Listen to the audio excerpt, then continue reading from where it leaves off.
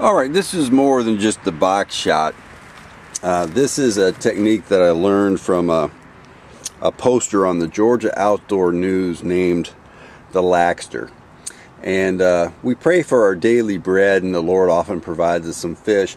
But I was praying for wisdom about just how to get better at taking care of things, and this was the recommendation of the Laxter. He said, get your ice in your ice chest, and it's about 20 pounds of ice, and we added to it a cup of salt. We also added to it a little water to get things slushy down there.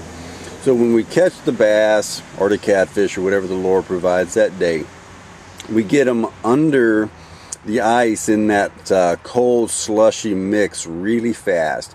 And that firms up the meat a little bit, cools them off quickly, and really does provide a more quality fillet. And the firmness of the meat when you take them out of there is also a little better. So I've noticed we're getting a little more meat on my fillets, a little higher quality product by using the Laxter's technique, by adding a little salt to our ice and getting a nice ice slush type mix.